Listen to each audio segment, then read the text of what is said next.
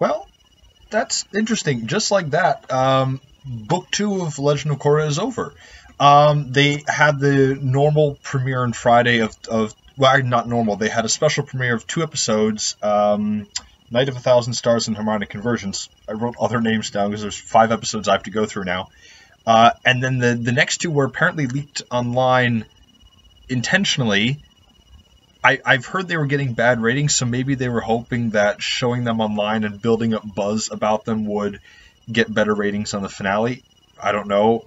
I'm not being in the States and not being up to date in the news. I can't say what inspired that.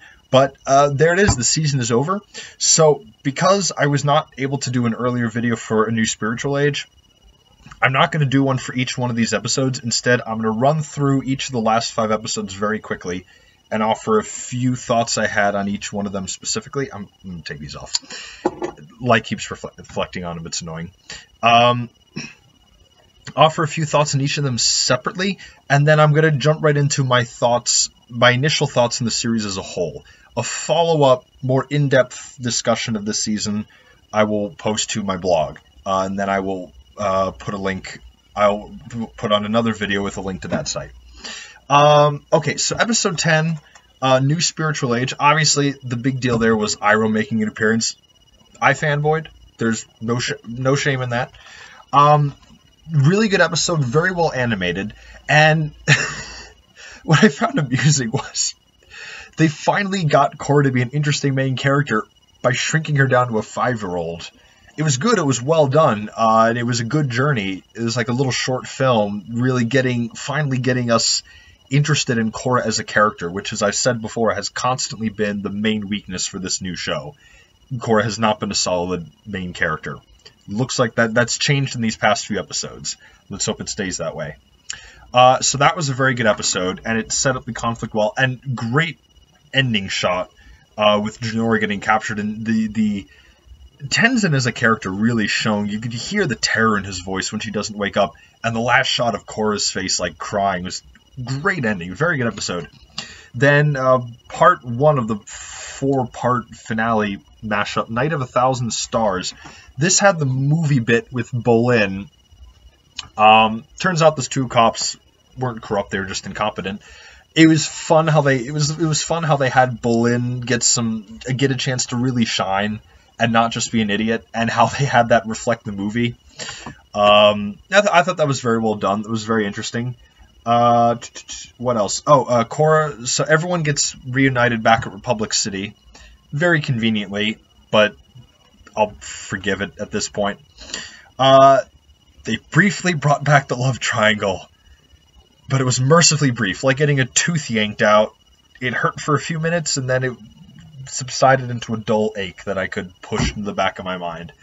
Oh, God, was I angry about that this season. So that was briefly happened again. We see that Asami is burned, and Asami does nothing else for the rest of the season. I'll get into that later. Okay. The bit with Varric. Here's the great thing about Varric. Even when his plan has failed, his very flimsy plan failed and he was thrown in jail, he's still the funnest, most interesting character in the show. Even in jail, he's like, oh, I failed. I'm in jail now. And he's just if anything were to bring me to watch this whole season again from start to finish, it would be Varric. Okay, so after Night of 1,000 Stars, we had Harmonic Conversions, where the Dark Spirit is freed and begins to fight Korra and the others. Not much I can think of to say about that episode. I like that they gave Bumi a chance to shine, to show... Sort of like how Sokka had his moments. He's very much like Sokka. He's the quick... He's a bit of a wisecracker, but he's quick on his feet and he's clever and he's intelligent, like Sokka was, and that was how Sokka compensated for not having bending. He came up with these crazy plans and was able to get things done. Bumi had a chance to do that here. That was good. Then Darkness Falls. That was primarily the fight between Korra and Dark Unalaq. Great fight. I have no criticisms of any of when we have gotten bending and when we have gotten fights in Legend of Korra, they've been top-notch. I have no complaints about that. Best part of the episode, though, for me was the bit with the Fog of Lost Souls. Frickin' Zhao! Iroh was great, but given that he was one of, if not the most beloved character from The Last Airbender, it's not entirely shocking they would try to work him in. I did not see them pulling Zhao back in there. Of course, our assumption has been that he was drowned to death by the water spirit, but nope, he was cast into a valley of eternal fog to contemplate in his own insanity. Great little reveal there. Great ending for Zhao. And that whole bit was especially powerful because it's where Tenzin, we've seen Tenzin fail to match up to what he sees for himself, and here we really get a great character moment where he confronts that, and he overcomes it, and he overcomes the fog because of that. So that was a great moment for Tenzin. He, on the whole, and I'll jump into this later, on the whole, I think Tenzin had the best arc out of all the individual characters. He had the best overall arc this season. And then the last episode, Light in the Dark, which is the final fight, also good. I could have done without them going supersized and throwing Kamehameha waves at each other. I'm betting a lot of people will be pissed off about that or will just find it stupid. I found it tolerable. I thought the bending fight was much more interesting. They could have done the spirit fight a lot better, I thought. And it's another Deus Ex Machina. Rava's destroyed, but not really, and Jinora just finds her somehow. It's another Deus Ex Machina. It's the third time they've done this, but it's not as bad as last season. It's not on par, because it does make sense that Rava would still be there somewhere, and they just have to find her. Maybe it would have been better if they'd left that for another season, but again, from what I understand, Nickelodeon they've had the constant threat of having this show pulled out from under their feet. So maybe that's just the fact that they were still uncertain as to whether or not Nickelodeon was going to pull the plug on this. So on the whole, I thought it was a good finale. Not with the exception of the Deus Ex Machina, I thought the finale of season 1 was excellent, was very well done. This one, not quite as much. Once they go super big and it starts to get really over the top, that was where it started to lose me. Up until that point, I thought it was very strong. But that fight, I'll let it go. It's not that big a deal. Okay, we're at the 8-minute mark. I'll try and make this as brief as possible. So what do I think of this season as a whole? A lot like season 1. It's good. It's not great. There are a lot of structural problems, a lot of really rough patches in it, especially early on, and especially in regards to Korra's character. Good Lord, was she frustrating prior to her losing her memory. So very much like season 1, good, but distinctly flawed enough that it's not great, even though some moments in it were very great. The highlights, the beginnings part 1 and 2, the expansion of the world, wonderful. All the stuff with Tenzin and his family, I can't think of any stuff with Tenzin and his siblings or with his kids that wasn't at least really good, if not excellent. Like I said, I think Tenzin had the best overall character arc in this season. Most fun character was Varric. He was just a ball to watch. Mako and Bolin had some good moments. We got a little bit more of them as brothers. But nothing really. The issue was, all right, so here is where the show really fell apart for me. There was no clear villain from point A to point B. I mean, there was Unalaq, but and the stuff with him was interesting in the first few episodes, but then he disappears for whole stretches of it, and he briefly reappears until right before the finale. And he really was just another version of Tarlux, so it was not possible for us to get that interested in him. And we never got into how he came into contact with the Dark Spirit, or how he heard the story, or how he came to the conclusions that he did. Whereas with Tarlok, we had a great backstory. He and Noatak had great backstories that really explained why they were both doing what they did. We had nothing like that with Unalaq. He was just straight up evil, and that's not interesting. The Dark Spirit was cool, but he was just very briefly brought in at the end. So neither of them really worked as the main villain, so that was a weakness. The twins, the relationship stuff, especially the stuff with the twins, was pretty funny. I was personally bothered by the fact that Asami was almost non-existent in this season, but given the fact that the focus was more on spiritual aspects, that sort of makes sense. That's a personal nitpick of mine. I'm not going to hold the show up to that and try to be objective about it. I would have liked to see more Asami, but I get why she was sort of pushed to the side. All of the stuff in Republic City I did not like. Thinking back on that, all the stuff with the movie was cute. It was a nice little parody from 20s boomer culture, but none of it really stuck with me. None of it. It was where the show was easily at its weakest. It's where they brought the relationship bullcrap back in. It's where they had the weird subplot with the cops. That was where Korra was at her worst as a character. That was when she just became an absolute jerk and was just inexcusably horrible to Mako. So they had that going on. What else? There was the stuff with the president, which is sort of they go to him to get help, and several times he says, "No, I'm not going to help you." They had the final battle there. They didn't need to. It's a big world. Why do they keep going back to Republic City? We need more information about where exactly what the new power dynamic is. What is Republic City just ruling over this city, or is it supposed to be like a world government thing? That's still very vague. So yeah, the stuff with Republic City took up way more time than it needed to. It was not necessary, and it added nothing. It didn't add any character development or anything like that. It was just padding. It was filler of the non-necessary kind. I said this show needed more filler. That's not the kind of filler I was talking about. So all the stuff with Republic City I could have done away with. It bothers me. Another thing that bothers me was how little they ended up doing with the brothers. The dad's like, "Oh, we're going to start a resistance." 10 episodes later, "All right, time to start the resistance." And then the resistance is crushed in an instant. I liked the dynamic they started with in the first few episodes. It was interesting, and then they just dropped it. And it's inexplicable to me. I don't know why. Again, I don't know why any of the stuff in Republic City had to happen.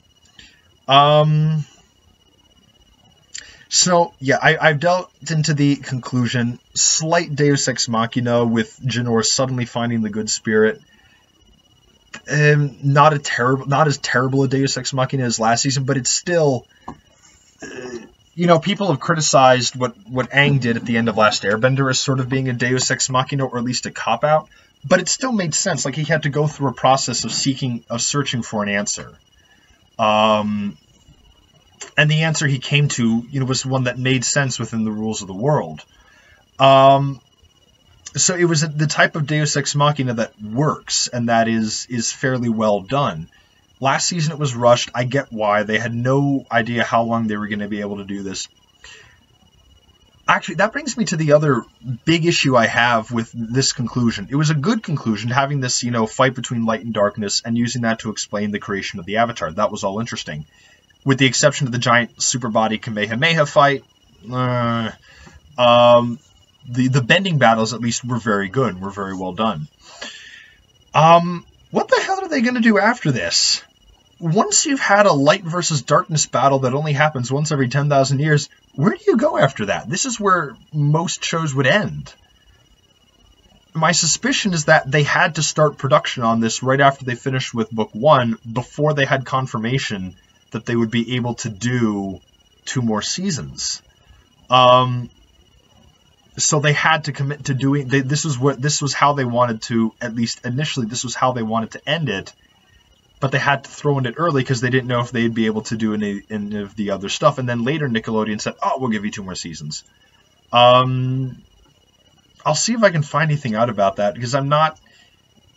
It's weird. I mean, Korra has this whole proclamation of there being a new age. I like the idea of this new age of the spirits and humanity having to mix.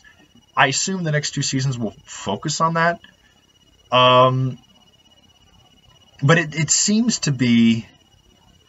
They seem to have gone a very similar route to Season 1 with this. I think this was where they wanted to be. They wanted to have Korra at a point where, like with Aang, in Season 3 of Last Airbender. Aang in Season 3 did not have the Avatar state.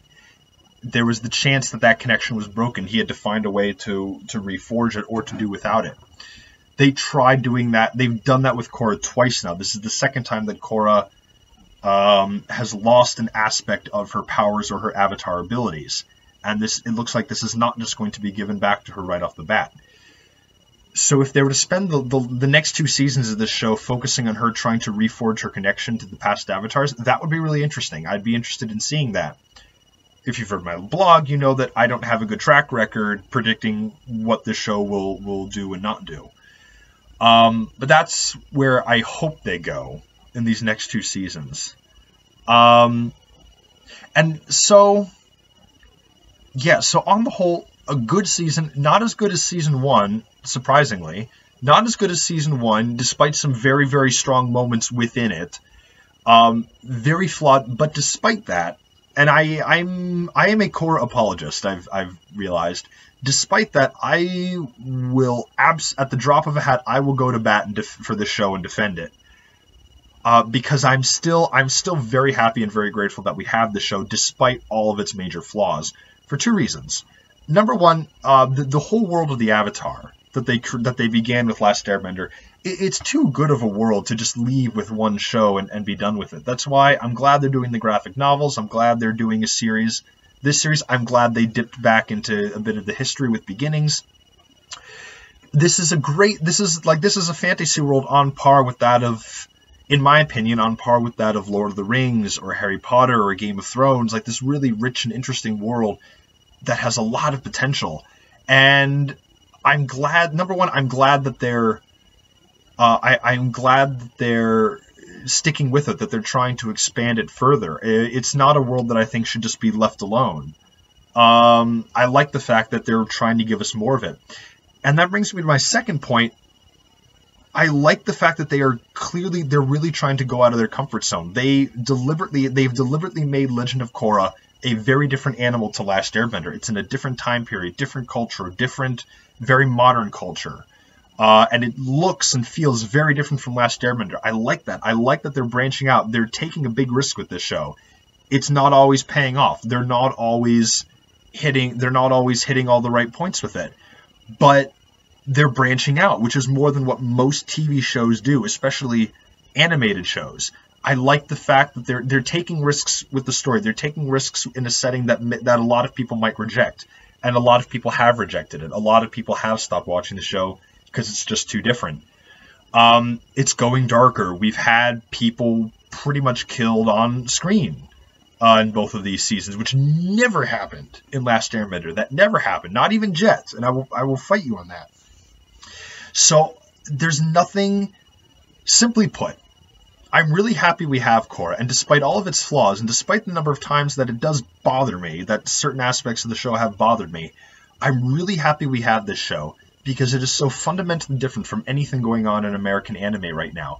We don't have any other show coming out of the States that is trying to be this creative, this imaginative, that is giving us such a rich and fascinating world to experience, even if it's a flawed experience.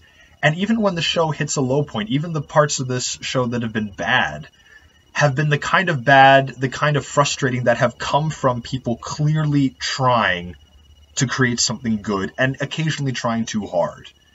And that's, I'll take that sort of bad. I'll take that sort of frustrating, because at least it's interesting. At least it shows that there's still people out there who really believe in animation and animated shows as an art form.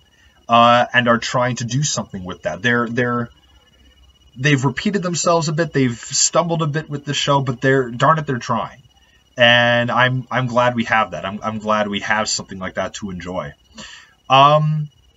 Yeah. So those are my initial thoughts on the conclusion of Legend of Korra Book 2. Like I said, stay tuned. I will post a video when I have a longer, more detailed written blog about Book 2 and what I really think about it. Yeah, this was an interesting ride. It was a fun ride. I enjoyed the season, and we'll see whenever they decide to release Season 3 in another 2 years. So, until then.